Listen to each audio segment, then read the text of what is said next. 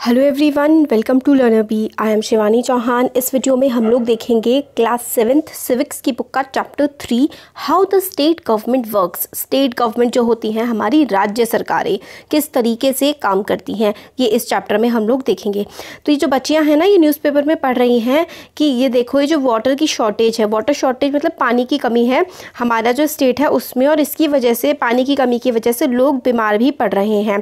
काफ़ी सारे जो गाँव हैं उसमें लोगों को बिल्कुल गंदा अनक्लीन वाटर, गंदा पानी पीना पड़ रहा है। जो नदियां हैं वो सूख चुकी हैं और टैंक्स में भी पानी नहीं है। काफ़ी सारे ऐसे इफ़ेक्टेड ऐसे गांव हैं जहां पर लोग कई किलोमीटर्स दूर जाकर के पानी उनको लाना पड़ता है। और जो डिस्ट्रिक्ट हेडक्वार्टर है पटलपुरम, उसमें जो है वो 3 दिन में एक बार ही पानी आता है। डिस्ट्रिक्ट हॉस्पिटल में पेशेंट्स की भीड़ लगी पड़ी है जो कि डायरिया से बहुत ज़्यादा पीड़ित हैं। फिर आगे है इसमें टीवी पर ये न्यूज़ आई है कि 10 लोग डायरिया की वजह से मर गए हैं। क्या ऐसा पॉसिबल है? Can one really die from it? क्या डायरिया से लोग मर भी सकते हैं? दूसरी बच्ची बोलती है मुझे क्या पता, और बस मेरे को ना हो, मेरे को तो यही डर है। फिर ये आगे उस आफ्टरनून, दोपहर में दूसरी बच्ची, एक दूसरे से बच्चियां बात कर रही होती है, बोलती है कि मेरी मदर ने कहा था कि मैं आइस्ड ड्रिंक्स मार्केट से, मतलब कुछ पानी की चीज़ें ना खाऊं, क्योंकि मेरी मम्मी ने काफ़ी ज़्यादा सुबह मुझे लेक्चर दिया है कि हेल्थ पे ध्यान रखना हमारी रिस्पॉन्सिबिलिटी है, ये सब। ठीक है। फिर वो बच्ची आगे जा रही होती है साइकिल से, फिर वो एकदम से उनको रोकती हैं। वो कहती हैं कि आगे रोड पे ब्लॉक लगा हुआ है क्योंकि लोग एमएलए के रेसिडेंट के आसपास लोगों ने घेराव कर रखा है। अब एमएलए क्या होता है? एमएलए होता है member of legislative assembly, Hindi में जैसे हम विधायक बोलते हैं। ठीक है, इनके बारे में ही हम आगे चैप्टर में पढ़ेंगे।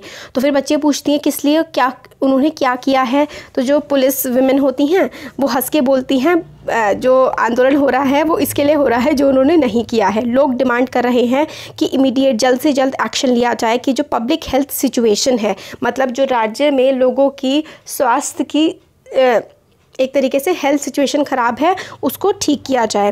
काफ़ी ज़्यादा लाउड आवाज़ में लीडर बोल रहा है। तो वो बच्ची कहती है मैंने इनको टीवी में कई बार देखा है कि मेंबर ऑफ़ अपोजिशन है। अब मेंबर ऑफ़ अपोजिशन क्या होते हैं? तो देखिए क्या होता है ना, जैसे आपकी स्टेट है, सपोज करिए उत्तर प्रदेश है। उत्तर प्रदेश में इस टाइम पर बीजेपी की सरकार है ना। अपोजिशन में बाकी जो होंगे, कांग्रेस हो गया, सपा हो गया, बीएसपी हो गया, है ना। तो जिसकी सरकार बनी होती है जिस पार्टी की, वो तो गवर्नमेंट बनाती है। और ऐसे लीडर्स जो सरकार नहीं बना पाते, जैसे कि ऐसी पार्टीज़, कांग्रेस पार्टी सरकार नहीं बना पाई वहाँ पर, मगर उनके कुछ एमपी एमएलए हो सकते हैं वहाँ पर, है ना। तो एमएलए होंगे उनके, तो वही अपोजिशन होते हैं। मतलब वो पार्टी जो सरकार नहीं बना पाती वो अपोजिशन में आ जाती हैं। अब देखिए, ये हम लोगों ने पढ़ लिया ये सारा का सारा। ठीक है। अब हम देखते हैं कि एमएलए कौन होता है। जिस एमएलए के बारे में अभी हम देख रहे थे वो कौन होता है। तो एमएलए होता है, हमने अबव सेक्शन में पढ़ा, पटलपुरम एक जगह है उसके बारे में। आपको you may be familiar with some official name such as collector, medical officer etcetera. Collector के बारे में तो आपने सुना होगा, है ना, कि इतना पढ़ के क्या करेगा, कलेक्टर बनेगा क्या, इस टाइप की बातें हम बचपन से सुनते हुए आते रहते हैं, है ना। मेडिकल ऑफिसर्स के बारे में पता होगा, जो डॉक्टर्स होते हैं या हेड होते हैं उनके। तो एमएलए जो है, but have you heard N MLA and the legislative assembly? आपने एमएलए के बारे में सुना है? आपको पता है कि आपके एरिया के एमएलए कौन हैं और वो किस पार्टी के हैं? तो देखिए, एमएलए होता है मेंबर ऑफ लेजिस्लेटिव असेंबली। ये लोगों के द्वारा इलेक्ट किए जाते हैं। हिंदी में इन्हें विधायक कहते हैं। अगर आप कोई शो देखते होंगे, निम्की विधायक टाइप करके कोई शो आता है ना, पहले वो मुखिया थी फिर विधायक बन गई है। हाँ, तो ये इन्हें लोग इलेक्ट करते हैं। मतलब 18 ईयर से ज़्यादा की एज का जो भी नागरिक हमारे देश का है, हमारे देश का सिटीज़न है, वो वोट देता है और इनको इलेक्ट करते हैं। ठीक है। और वो उसके बाद मेंबर्स ऑफ लेजिस्लेटिव असेंबली बनते हैं। ठीक है। एंड अब लेजिस्लेटिव असेंबली जो होती है ना, वो होती है विधान सभा। ठीक है, विधान सभा। लेजिस्लेचर सभा लिख दिया मैंने, सभा। ठीक है, हाँ, ये ऐसे लिखते हैं सभा। तो लेजिस्लेटिव असेंबली जो है ना, वो इसके मेंबर्स होते हैं and also form the government, और ये गवर्नमेंट भी बनाते हैं। In this way we can say that MLAs represent people. MLAs जो हैं वो लोगों के लीडर होते हैं। एग्जाम्पल से हम लोग समझते हैं, हर स्टेट, इंडिया का इंडिया की जो हर स्टेट है, जैसे कि हमने यूपी का एग्जांपल लिया था, आप छत्तीसगढ़ का ले लीजिए, एमपी का ले लीजिए, तमिलनाडु का ले लीजिए, कहीं का भी एग्जांपल आप ले सकते हैं। किसी भी स्टेट के अंदर ना एक लेजिस्लेटिव असेंबली होती है। लेजिस्लेटिव असेंबली जो है ना वो क्या करती है, जितने भी उस राज्य के MLA होते हैं वो सारे के सारे लेजिस्लेटिव असेंबली में बैठते हैं और वहाँ पर बैठ कर के कानून बनाते हैं। Each state is divided into different areas और कॉन्स्टिट्यूएंसीज। तो देखिए हमारे इंडिया का मैप है, सपोज करिए हमने राजस्थान ले लिया। राजस्थान में ना बहुत सारे MLAs होंगे। राजस्थान कई सारी कॉन्स्टिट्यूएंसी में डिवाइड होता है। अब कॉन्स्टिट्यूएंसी क्या होती है? कॉन्स्टिट्यूएंसी ऐसे इलाके होते हैं, जैसे कि सपोज करिए जो आपका ज़िला है ना, आपका जो भी ज़िला होगा, आपकी जो डिस्ट्रिक्ट होगी, वो एक कॉन्स्टिट्यूएंसी होती है मेनली। मतलब ज़रूरी नहीं है जिले के एक छोटे भाग को भी हम कॉन्स्टिट्यूएंसी बना सकते हैं, वो पॉपुलेशन पे डिपेंड करता है। ठीक है, हमें जैसे एग्जांपल लेके बता रखा है कि ईच स्टेट, हर स्टेट को हम अलग अलग पार्ट्स में डिवाइड कर देते हैं और उन्हीं को हम कॉन्स्टिट्यूएंसी बोलते हैं। हम मैप में अगर देखें हिमाचल प्रदेश को, ये देखिए यहाँ पर ये हिमाचल प्रदेश है, ठीक है, ये वाला। तो जो हिमाचल प्रदेश है वो 68 असेंबली कॉन्स्टिट्यूएंसीज़ में बटा हुआ है। अब अगर आप जिस भी स्टेट के हैं, आपको अपनी स्टेट का नाम बताना है, आप क्या करेंगे, कमेंट बॉक्स में ज़रूर बताएंगे अपनी किस स्टेट से आप बिलोंग करते हैं और आपकी डिस्ट्रिक्ट का क्या नाम है। ठीक है, आपकी जो डिस्ट्रिक्ट का नाम होगा, या फिर आपका ज़्यादा डिस्ट्रिक्ट कॉन्स्टिट्यूएंसी बनती है पर बहुत बड़ी डिस्ट्रिक्ट होती है तो एक डिस्ट्रिक्ट में कई सारी कॉन्स्टिट्यूएंसीज़ भी हो सकती हैं। ठीक है, तो जो हिमाचल प्रदेश है उसमें 68 असेंबली कॉन्स्टिट्यूएंसीज हैं। From each constituency the people elect one representative who then becomes a MLA of the legislative assembly. ठीक है, कॉन्स्टिट्यूएंसी एक इलाका होता है जिसमें एक, जैसे सपोज करिए ज़्यादातर कॉन्स्टिट्यूएंसीज ना इक्वल पॉपुलेशन के आधार पर बांटी जाती है। सपोज करिए एक कॉन्स्टिट्यूएंसी में 50,000 लोग हैं, दूसरी में 50,000, तीसरी में 50,000, इस तरीके से डिवाइड किया जाता है कॉन्स्टिट्यूएंसीज़ को। ठीक है, तो कॉन्स्टिट्यूएंसी जो है आप इलाके समझ लीजिए जिनको वोटिंग एरिया के हिसाब से बांट दिया जाता है। और ये कॉन्स्टिट्यूएंसी में से MLA के लिए इलेक्शन होता है। फिर MLA में के इलेक्शन में जो जीत के आ जाता है वो हमारा MLA बन जाता है ना। तो अलग अलग पार्टी के लोग खड़े होते हैं और जो जीत जाता है वो विधायक बन जाता है। विधायक को ही इंग्लिश में मेंबर ऑफ लेजिस्लेटिव असेंबली या फिर MLA कहते हैं। MLA जो है, how do people who are MLAs become ministers of chief minister. तो जो लोग MLA होते हैं वो किस तरीके से मंत्री या फिर मुख्यमंत्री, चीफ मिनिस्टर बनते हैं। तो देखिए, a political party whose MLA von more than half the number of constituencies in a state can be said to be न मेजॉरिटी। मतलब सपोज करिए अगर 100 कॉन्स्टिट्यूएंसी हैं तो 50 से ज़्यादा सीटें जो जीत जाएगा ना, वही पार्टी, मतलब वो पार्टी क्या होगी, मेजॉरिटी में होगी। मेजॉरिटी मतलब ज़्यादा नंबर में उनके MLA होंगे और उनकी सरकार बनेगी। ठीक है, political party that has majority is called ruling party. जिसकी सबसे ज़्यादा सीटें आती हैं उसको मेजॉरिटी कहते हैं और वही रूलिंग पार्टी होती है, वही जो है उस राज्य पे राज करती है। एंड ऑल अदर पार्टीज़, जो रूलिंग पार्टी के अलावा जो भी पार्टीज़ होती हैं सारी की सारी अपोजिशन होती है। एग्जाम्पल के लिए लेजिस्लेटिव असेंबली जो थी हिमाचल प्रदेश की, उसमें 68 MLA कॉन्स्टिट्यूएंसीज़ हैं। ठीक है, अब ये देखिए ये 68 MLA कॉन्स्टिट्यूएंसीज़ इस तरीके से इन्होंने बांट रखी हैं, पॉपुलेशन के आधार पर बांट देते हैं ये। Political parties, Bharatiya Janata party को 2017 के इलेक्शन में कितनी 44 सीट्स मिली हैं। 68 में से 44 हो गई तो 50% से ज़्यादा हो गई, ये रूलिंग पार्टी हो गई। फिर इंडियन नेशनल कांग्रेस को कितनी मिली हैं, 21, कम्युनिस्ट पार्टी को 1 और इंडिपेंडेंस जो किसी पार्टी को बिलोंग नहीं करते हैं उनको 2 सीटें मिली हैं। तो candidates from various political parties won the 2017 assembly elections. Assembly elections जो होते हैं वो मतलब राज्य के जो इलेक्शंस होते हैं ना हमारे, उसको हम असेंबली इलेक्शन कहते हैं। 2017 में जो है 68 सीटों के लिए, 68 सीटें हैं टोटल हिमाचल प्रदेश में, उसमें जो है इलेक्शंस हुए और MLA बने। तो MLAs जो होते हैं ना, since the total number of MLAs in the legislative assembly is 68, total मिला के 68 है। A political party would have needed 34 से ज़्यादा चाहिए थे। तो देखिए क्या है ना, 68 का 50% क्या होगा, तो यहाँ पे तो मैथ्स हो जाएगी वैसे, बट देखिए इसका अगर हम आधा करें 68 का आधा क्या हो गया, 2 3 या 6 और 2 4 जा 8, ठीक है। तो 34 से ज़्यादा हम लोगों को सीटें चाहिए पार्टी बनाने के लिए, बट बीजेपी के पास तो 44 आ गई, मतलब वो आराम से रूलिंग पार्टी बन सकती है, इसलिए बीजेपी ने यहाँ पे इलेक्शन जीता और बाकी आईएनसी इंडियन नेशनल कांग्रेस जो है अपोजिशन पार्टी बनी, इंक्लूडिंग बाकी जो 1 और 2 सीटें जिसके पास आई थी ये सारे के सारे अपोजिशन पार्टी में आ गए। क्यों? क्योंकि यहाँ पे बीजेपी ने इलेक्शन जीत लिया 2017 के एमपी के इलेक्शंस में, एमपी नहीं एचपी, सॉरी, ठीक हो गया। तो देखिए इसमें हमें क्या, अगर आप लोगों को समझ में नहीं आया है अभी तो मैं एक बार समराइज करके बता रही हूँ कि एमएलए क्या होता है। MLA member of legislative assembly होता है। लेजिस्लेटिव असेंबली को हम लोग हिंदी में विधानसभा कहते हैं और हिंदी में एमएलए को हम लोग विधायक कहते हैं। इसको हम लोग वोट दे करके चुनते हैं, 18 साल से ऊपर के जो लोग होते हैं वो इन्हें वोट दे करके चुनते हैं। और एक ये राज्य में होते हैं। राज्य को जब राज्य में इलेक्शंस करवाने होते हैं किसी स्टेट में तो उसको वेरियस कॉन्स्टिट्यूएंसीज में बांटा जाता है। कई सारे इलाकों में वेरियस कॉन्स्टिट्यूएंसीज में उसको हम लोग डिवाइड कर देते हैं और हर कॉन्स्टिट्यूएंसी से एक एमएलए खड़ा होता है और जो जीतता है ज़्यादा 50% से ज़्यादा जिस भी पार्टी को वोट मिल जाते हैं वो रूलिंग पार्टी बन जाती है। और उसी का ही चीफ, जिसके सबसे ज़्यादा एमएलए होते हैं, फिर वो सारे एमएलए मिल करके अपना नेता चुनते हैं। फिर वो जो सारे के सारे एमएलए मिलकर के जिसको चुनते हैं वो उस स्टेट का चीफ मिनिस्टर बन जाता है। तो देखिए जब इलेक्शन हो जाते हैं एमएलएज जो कि रूलिंग पार्टी को बिलोंग करते हैं वो इलेक्ट करते हैं अपने एमएलए को as a chief minister. BJP के एमपीज ने श्री जयराम ठाकुर को अपने लीडर के तौर पर इलेक्ट किया और वो चीफ मिनिस्टर बन गए हिमाचल प्रदेश के।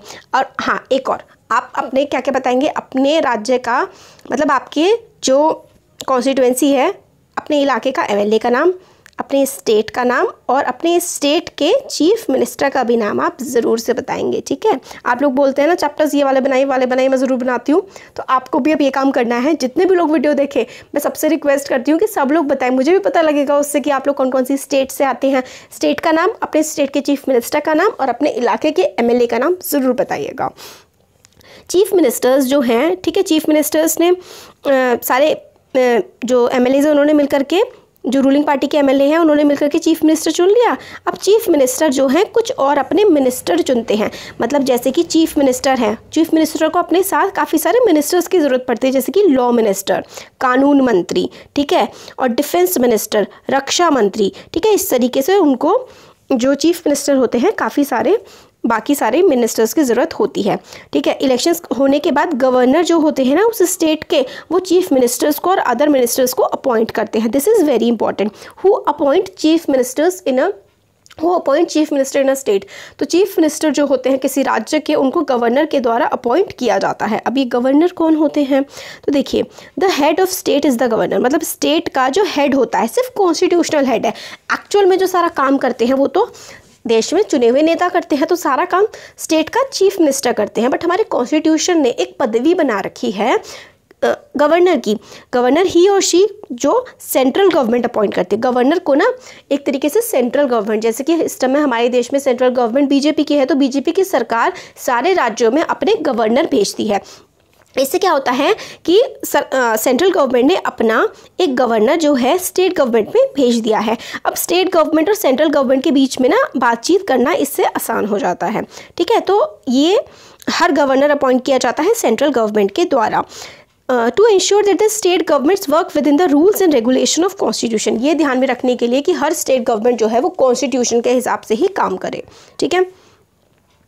तो आपको समझ में आ गया गवर्नर कौन होते हैं। गवर्नर्स को अपॉइंट किया जाता है हमारे देश में जो सेंट्रल गवर्नमेंट है उनके द्वारा किसी स्टेट में, मतलब गवर्नर को सेंट्रल गवर्नमेंट अपॉइंट करती है किसी स्टेट में। सेंट्रल गवर्नमेंट कौन होती है? हमारी नेशनल गवर्नमेंट। बीजेपी की जो प्राइम मिनिस्टर मोदी जो हैं वो सेंट्रल गवर्नमेंट के पार्ट हैं, ठीक है। और जो सेंट्रल गवर्नमेंट है वो स्टेट में गवर्नर को अपॉइंट करती है, ठीक है।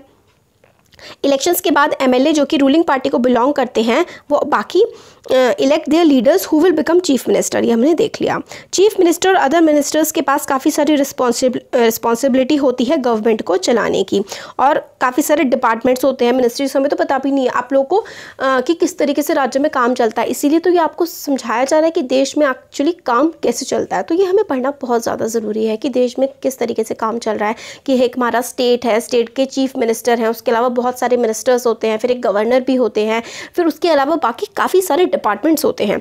जैसे कि एग्रीकल्चर मिनिस्ट्री हो जाएगी कि जैसे कि खेती बाड़ी का जो काम चल रहा है वो किस तरीके से चलेगा, हमारी जो इंडस्ट्रीज़ में काम चल रहा है, स्कूल्स में तो एजुकेशन मिनिस्टर होते हैं, इंडस्ट्री मिनिस्टर होते हैं, फूड इंडस्ट्रीज़ के मिनिस्टर्स होते हैं, बहुत सारे होते हैं, सबके सेपरेट अलग अलग ऑफिस होते हैं। और legislative assembly is a place where all the MLAs whether from the ruling party or from the opposition party meet to discuss various things। तो लेजिस्लेटिव असेंबली एक ऐसा, आपने देखा होगा ना, पार्लियामेंट देखा होगा, पार्लियामेंट तो स्टेट लेवल पे होता है जिसमें काफ़ी सारे नेता वगैरह अपने बारे में, मतलब स्टेट के बारे में मांग वगैरह कर रहे होते हैं, इस तरीके से चीज़ें मिलनी चाहिए थे, फंड मिलने चाहिए, बातें कर रहे होते हैं। न्यूज़ में देखा ज़रूर होगा आपने, कभी ना कभी नहीं देखा होगा तो आप ध्यान दीजिएगा, पार्लियामेंट के बारे में काफ़ी ज़्यादा आता है न्यूज़ में। तो जैसे पार्लियामेंट होती है सेंट्रल लेवल पे, इसी तरीके से लेजिस्लेटिव असेंबली होती है स्टेट लेवल पे। तो जो लेजिस्लेटिव असेंबली होती है ना, उसमें सारे के सारे MLAs आकर के बैठते हैं, अपने डिस्ट्रिक्ट्स के या अपनी कॉन्स्टिट्यूंसीज़ के मुद्दों को उठा करके रखते हैं। इस चैप्टर में देखेंगे कैसे। Hence some MLAs have dual responsibilities. तो कुछ MLAs के पास दो रिस्पॉन्सिबिलिटी होती हैं, एक तो वो MLA भी होते हैं और दूसरे वो मिनिस्टर भी होते हैं। अब हम इसके बारे में आगे फर्दर पढ़ेंगे। देखिए, a debate in the legislative assembly, एक डिबेट सी चल रही है कि आफरीन और सुजाता और काफ़ी सारे स्टूडेंट्स जो है ना स्कूल के, उनको स्टेट की कैपिटल, जो लेजिस्लेटिव असेंबलीज होती है ना, वो मेनली मैक्सिमम टाइम्स जो है वो स्टेट की असेंबलीज़ में ही होती, मतलब स्टेट की कैपिटल्स में ही असेंबलीज़ वगैरह बनाई जाती हैं ज़्यादातर, लेजिस्लेटिव असेंबली। तो जो आफरीन सुजाता, जो बच्चों के बारे में हम ऊपर भी देख रहे थे, और उनके स्कूल के काफ़ी सारे बच्चे जो हैं लेजिस्लेटिव असेंबली में विजिट करने गए हैं और उनको काफ़ी देखा, मतलब इतना बड़ा सा है, काफ़ी इंप्रेसिव सा लगा। चिल्ड्रंस, बच्चे काफ़ी ज़्यादा एक्साइटेड हैं और सबसे पहले सिक्योरिटी चेकअप्स हुए उनके, फिर उनको सीढ़ियों से ऊपर ले जाया गया। ठीक है, वहाँ पे एक गैलरी सी बनी हुई थी, काफ़ी बड़ा सा हॉल था, वहाँ पे रोज़ और डेस्क वगैरह लगी हुई थी और असेंबली का काम वगैरह चल रहा था। असेंबली में एक डिबेट चल रही थी करंट प्रॉब्लम पे। डिबेट मतलब वाद विवाद चल रहा था। जो दिक्कत थी पानी की, है ना, हम लोगों ने पहले देखा था डायरिया फैल रहा है और हॉस्पिटल्स नहीं है। इस टाइम पर MLAs अपने, जब लेजिस्लेटिव असेंबली में MLAs डिबेट कर रहे होते हैं तो वो अपने ओपिनियन, अपनी राय रख सकते हैं, अपने क्वेश्चंस पूछ सकते हैं और अपने सजेशन भी दे सकते हैं। मतलब वो क्वेश्चन भी पूछ सकते हैं, अपनी राय भी दे सकते हैं और गवर्नमेंट से क्वेश्चन भी पूछ सकते हैं कि गवर्नमेंट किस तरीके से काम कर रही है।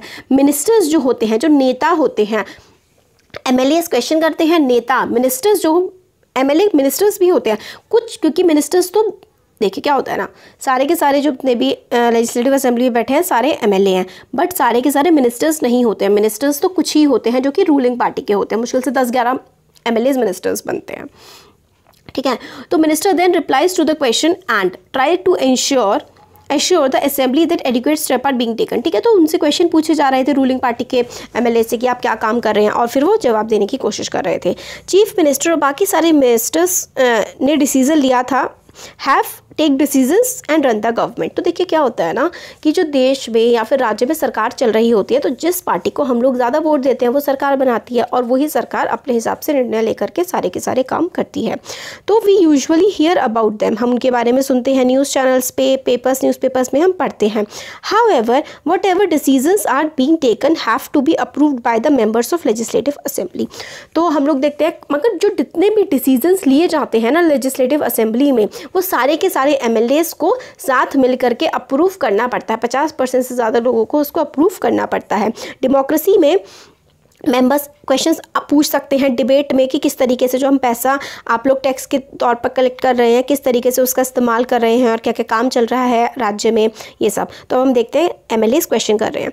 MLA 1, ठीक है, कॉन्स्टिट्यूएंसीज जो है अखांड गाँव में लास्ट 3 हफ्तों से वहाँ पे 15 डेथ हो चुकी है डायरिया की वजह से। वो MLA जो 1 है वो ये बोल रहे हैं कि मेरे को बहुत ही मतलब शर्मनाक बात लगती है कि गवर्नमेंट जो है इस सिचुएशन पे काबू नहीं पा रही है। सिंपल सी डायरिया की डिसीज़ की वजह से इतनी टेक्नोलॉजी भी आ चुकी है, फिर भी इतने ज़्यादा लोगों की मौत हो रही है।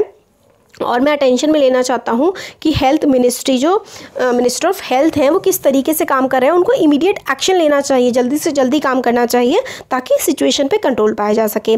MLA 2 बोलते हैं कि मैं गवर्नमेंट से ये क्वेश्चन पूछता हूँ कि जो हॉस्पिटल्स हैं ये इतनी ख़राब सिचुएशन में क्यों है, गवर्नमेंट क्यों नहीं अपॉइंट करती प्रॉपर डॉक्टर्स या फिर मेडिकल स्टाफ को।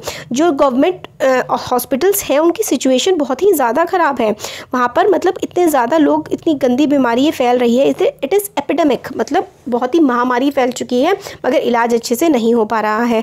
MLA 3 बोलते हैं कि मेरी कॉन्स्टिट्यूएंसी जो है वो है टोल पट्टी, इसमें भी काफ़ी ज़्यादा पानी की कमी है। विमेन औरतों को 3 से 4 किलोमीटर पानी लेने के लिए जाना पड़ता है। काफ़ी सारे टैंकर्स, मतलब कितने टैंकर्स की सप्लाई आप लोगों ने लगाई है पानी भेजने के लिए, बताइए। और किस तरीके से जो वेल हैं, जो कुएं हैं और तालाब हैं, उनको डिसइंफेक्ट किया गया है। डिसइंफेक्ट का मतलब है उसमें पानी को साफ़ किया गया है। फिर MLA 4 हैं, ये बोलते हैं मेरे को लगता है कि मेरे जो कलीग्स हैं, कलीग्स का मतलब मेरे जो साथी हैं, वो एग्जैजरेट कर रहे हैं, मतलब प्रॉब्लम को बहुत ज़्यादा बड़ा चढ़ा के बता रहे हैं। मतलब ये रूलिंग पार्टी के होंगे, क्योंकि रूलिंग पार्टी वाले अपनी गवर्नमेंट का साथ देते हैं, है ना। तो ये कहते हैं मेरे साथ ही, मुझे लगता है चीज़ों को बहुत बड़ा चढ़ा के बता रहे हैं, गवर्नमेंट ने सिचुएशन पे काफ़ी कंट्रोल कर रखा है, ठीक है। और टैंकर्स पानी के भेजे जा रहे हैं। ORS जो है ओरल रिहाइड्रेशन सोल्यूशन होता है, मतलब जैसे डायरिया की कंडीशन हो ना, तो इसमें नमक और चीनी का घोल अगर पी लेते हैं तो डायरिया से प्रॉब्लम नहीं होती है। तो ORS के पैकेट्स भिजवाए जा रहे हैं और गवर्नमेंट पूरी हेल्प करने की कोशिश कर रही है। MLA 5 बोलते हैं कि हमारी जो फैसिलिटीज़ हैं वो काफ़ी ज़्यादा हॉस्पिटल की ख़राब है। हॉस्पिटल्स में ना ही डॉक्टर हैं, ना ही मेडिकल स्टाफ है, और कई सालों से अपॉइंट ही नहीं हुआ है। दूसरे हॉस्पिटल्स जो हैं उसके डॉक्टर्स जो हैं वो काफ़ी लंबी छुट्टी पर जा चुके हैं। ये बहुत ही शर्मनाक बात है। मुझे लगता है ये सिचुएशन और भी ज़्यादा बदतर होती जा रही है। और हम कैसे इंश्योर करेंगे कि ORS पैकेट जो हैं आप भेज रहे हैं वो सारी की सारी फैमिलीज़ को पहुंच पा रहे हैं और हर इलाके में पहुंच पा रहे हैं। MLA 6 बोलते हैं अपोजिशन मेंबर्स जो है ना वो फालतू में ही गवर्नमेंट को ब्लेम कर रहे हैं। इससे पहले वाली सरकार ने सैनिटेशन पे, साफ़ सफाई पे कोई ध्यान नहीं दिया, इसकी वजह से बहुत ज़्यादा कचरा इकट्ठा हो गया है। अब उस कचरे को जो हुआ पड़ा है उसको हमें ठीक करने में, सफाई करने में टाइम भी तो लगेगा। तो देखिए अलग अलग MLAs अलग अलग बातें बोल रहे हैं। तो इससे पहले वाले सेक्शन में हम लोगों ने लेजिस्लेटिव असेंबली की डिबेट को सुना। ये देखिए ये लेजिस्लेटिव असेंबली है, इस तरीके से बहुत सारे नेता बैठे रहते हैं और डिबेट वगैरह चल रही होती है, सब अपने अपने क्वेश्चन पूछते हैं। ये स्पीकर होते हैं, इनको क्वेश्चन एड्रेस करते हैं, एक तरह से प्रेसिडेंट टाइप के समझ लीजिए इसके आप सभा के। तो हम लोगों ने लेजिस्लेटिव असेंबली की डिबेट के बारे में पढ़ा। मेंबर्स जो हैं वो डिबेट कर रहे हैं कि किस तरीके से एक्शन क्या लिए जा रहे हैं गवर्नमेंट के द्वारा, क्या नहीं लिए जा रहे हैं, क्योंकि MLAs जो है ना अपने काम के लिए रिस्पॉन्सिबल होते हैं। MLAs are together responsible for the work of government. MLAs पूरे रिस्पॉन्सिबल होते हैं कि किस तरीके से गवर्नमेंट काम करेगी, और लोगों के प्रति भी वो रिस्पॉन्सिबल होते हैं, जवाबदेह होते हैं। उनको बताना होता है कि किस तरीके से काम चल रहा है या नहीं चल रहा है। In common usage government refer करता है गवर्नमेंट के काफ़ी सारे डिपार्टमेंट्स को। काफ़ी सारे डिपार्टमेंट होते हैं ना गवर्नमेंट के, जैसे बिजली विभाग हो गया, जल विभाग हो गया, जल निगम और नगर निगम, है ना, बहुत सारा कुछ होता है, ठीक है। बहुत सारे मिनिस्टर्स होते हैं जिनके जो हेड हैं वो चीफ मिनिस्टर होते हैं। मोर करेक्टली हम लोग बोल सकते हैं it is called the executive part of government. Executive part क्या होता है, वेरी इंपॉर्टेंट। एग्जीक्यूटिव होता है जो काम करते हैं चीफ मिनिस्टर्स और बाकी सारे मिनिस्टर्स मिल करके, और DM, ठीक है, ये सारे लोग मिल करके एग्जीक्यूटिव बनाते हैं। All the MLAs who gather together in the legislative assembly are called legislature. सारे के सारे MLAs जब एक लेजिस्लेटिव असेंबली में इकट्ठा होकर के मिलते हैं ना, तो उस लेजिस्लेटिव असेंबली को हम लोग लेजिस्लेचर बोलते हैं। लेजिस्लेटिव असेंबली को लेजिस्लेचर भी बोला जाता है, ठीक है। और they are one of whose authorise, मतलब ये सारे के सारे सुपरवाइज करते हैं वर्क को, ठीक है। और हेड ऑफ एग्जीक्यूटिव जो है वो चीफ मिनिस्टर होता है, ठीक है। Very important, head of executive कौन होते हैं, हेड ऑफ एग्जीक्यूटिव होते हैं chief minister.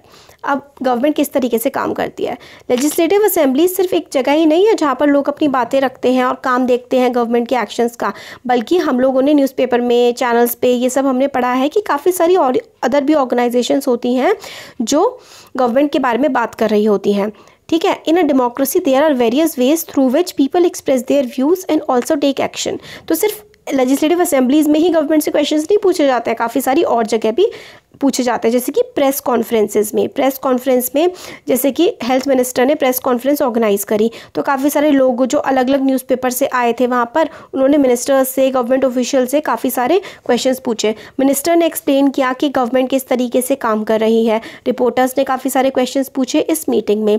These discussion were then reported in different newspaper. ठीक है, following page has one such report. तो मतलब ये जो एक होती है कॉन्फ्रेंस होती है, प्रेस कॉन्फ्रेंस, इसमें आपने देखा होगा बहुत सारे प्रेस वाले होते हैं, धक्का मुक्की कर रहे होते हैं और नेताओं से सवाल पूछ रहे होते हैं, तो उसमें भी प्रेस भी गवर्नमेंट से, नेताओं से सवाल पूछती है, उनको जवाब देना होता है और हम लोग टीवी पे उसको देख लेते हैं। ड्यूरिंग नेक्स्ट वीक, अगले हफ्ते, चीफ मिनिस्टर जो है ना, चीफ मिनिस्टर और हेल्थ मिनिस्टर विजिट करेंगे पटलपुरम डिस्ट्रिक्ट को, क्या क्योंकि वहाँ पे काफ़ी ज़्यादा बुरी हालत हो रखी थी, और वो फैमिलीज़ को विजिट करेंगे जिन्होंने अपने रिलेटिव्स खो दिए हैं, और विजिट करेंगे हॉस्पिटल्स में भी। गवर्नमेंट ने अनाउंस किया है कंपनसेशन, मतलब पैसा दिया जाएगा उन लोगों को जिनकी फैमिलीज़ में डेथ वगैरह हुई है। चीफ मिनिस्टर ने ये भी कहा है कि उनको लग रहा है कि प्रॉब्लम सिर्फ is not only one of sanitation but also of lack of clean drinking water, मतलब सिर्फ साफ़ सफाई की प्रॉब्लम नहीं है बल्कि साफ़ पानी भी पीने के लिए नहीं मिल रहा है, ये भी काफ़ी बड़ी दिक्कत हो रही है। उन्होंने कहा कि हाई लेवल इंक्वायरी कमेटी बिठाई जाएगी और पूछा जाएगा कि किस तरीके से डिस्ट्रिक्ट की क्या क्या ज़रूरतें हैं, सैनिटेशन फैसिलिटी कैसे प्रोवाइड करी जाएगी, और पब्लिक वर्क्स वाटर सप्लाई सारा का सारा हम लोग पहुँचाएँगे इलाकों में, इसका ध्यान रखा जाएगा। और जैसे कि हम लोगों ने देखा, पीपल जो हैं पावर में, जैसे कि चीफ मिनिस्टर और बाकी सारे मिनिस्टर, उनको काम करना पड़ता है। They do so through various department, काफ़ी सारे डिपार्टमेंट्स की हेल्प लेकर के वो ये काम करते हैं, जैसे कि पब्लिक वर्क्स डिपार्टमेंट जो कि सड़क बनाने का काम करते हैं, एग्रीकल्चर डिपार्टमेंट खेती से रिलेटेड चीज़ें देखते हैं, हेल्थ डिपार्टमेंट होता है, एजुकेशन डिपार्टमेंट होता है, हेल्थ से रिलेटेड चीज़ें देखेगा, ये पढ़ाई लिखाई से, स्कूल में आपका ना CBSE बोर्ड होता है, CBSE बोर्ड भी इन लोगों से सलाह मशवरा, CBSE जो काम कर रहा है उसको लागू करवाना, कि पढ़ाई लिखाई कैसे होगी, बोर्ड के एग्जाम्स कब होंगे, कैसे होंगे, ये सारा एजुकेशन डिपार्टमेंट देखता है।